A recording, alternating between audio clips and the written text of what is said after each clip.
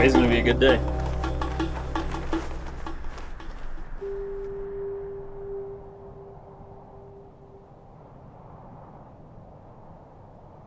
Today's day one in Kathmandu. It was great. Start of the day, I got to meet Joel.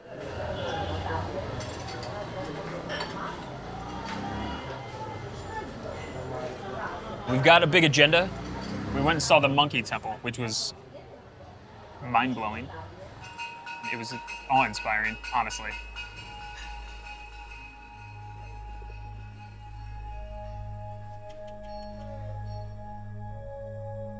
I'm not used to having something in such scale.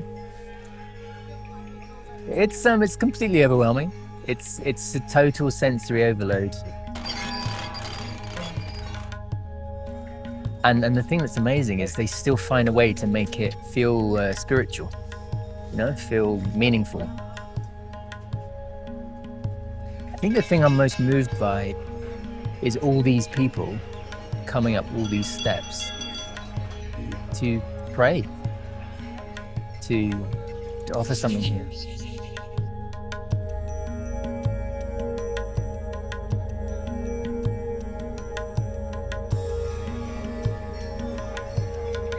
It's one of the most sacred sites in Buddhism, and the Buddha represents wisdom and compassion.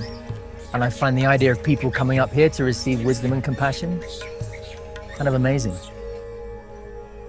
And then there are thousands of monkeys, literally thousands of monkeys. And I think the reverence they have for these monkeys is just otherworldly. Oh, there's a man in there. There's a guy in there.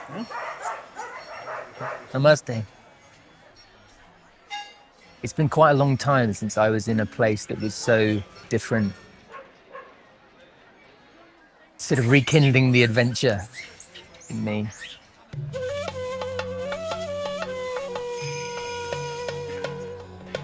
It seems like there is a lot going on and a lot to do here.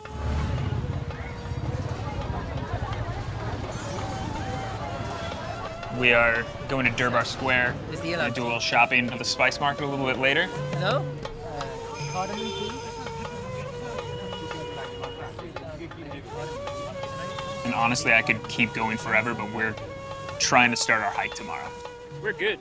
Dhanyavad. Dhanyavad, thank you. Dhanyavad. Okay. Okay.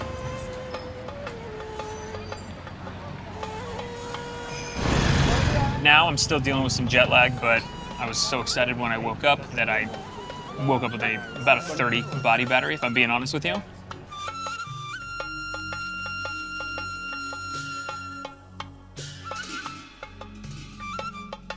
I'm looking to get about 100 body battery if I'm gonna get things going tomorrow, so I'm gonna need to rest up before things get crazy.